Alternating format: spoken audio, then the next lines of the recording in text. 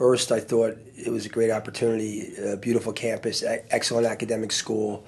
Um, you know, the ability to attract kids from not just the state of Florida, but obviously from other states and other countries that want to come here to be, students and also athletes.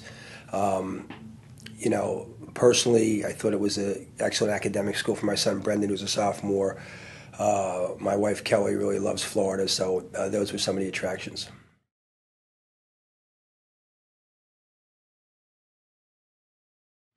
Well, I like to be the aggressor and try to put our will on the other team.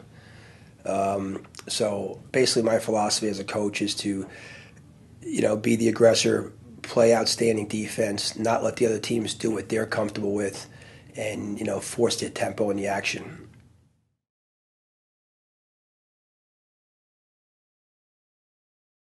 The goals are that I have for the program are several. One, to make sure that all the kids playing graduate and reach their academic capabilities while they're here, that they go to very good colleges that prepare them for life outside of sports.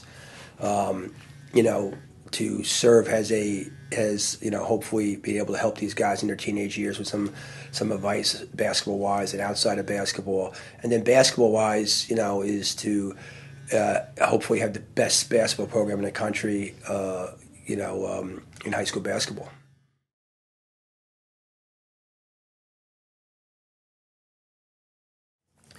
The hospitality of the people. I love the tournament, the mate tournament. Yeah, I heard a lot of hype about it prior to coaching in it, and the team being involved. But it was, every bit as people said it would be, in enthusiasm, spirit, support, and beyond. So that was just a great experience to see the student body so involved and the kids, having such a good time, and obviously the team had be able to be successful. So that was, just a great moment here so far.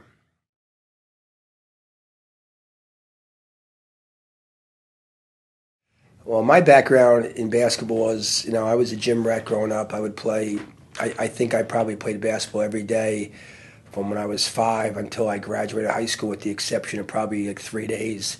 And I would play in the summer 10 to 14 hours a day and just drill and try to get better. And, I was fortunate enough to be able to play in college at Seton Hall in the Big East and also at St. Peter's in Jersey City, both Division One levels, playing against a lot of guys who eventually were pros. And then I was able to play in the United States Basketball League, which is like a summer pro league, for a year, and that was a good experience. And then after that, I basically started coaching an eighth grade team, and the principal of St. Patrick's in New Jersey, where I had coached for 23 years prior to coming here. His son was on that team, and we kind of hit it off as friends. He thought I did a good job with the kids, and hired me to be the varsity coach there. And we just had a great run of 23 years, and almost always ranked high nationally. Had a lot of outstanding players. Kyrie Irving, the number one pick in the draft from the Cavaliers, and Michael Gilchrist from Kentucky this year, who will be a lottery pick, among 3 or 4 or 5 other pros, and probably 10 guys playing professionally from China to Turkey to Spain to Switzerland. So we have Italy. So we have guys that played for me in high school, coaching and playing, all over the world, and all doing very well. But we're probably more proud that 95% of those guys are good people. They're really good guys outside of basketball, and they know how to conduct themselves and represent their families in the school.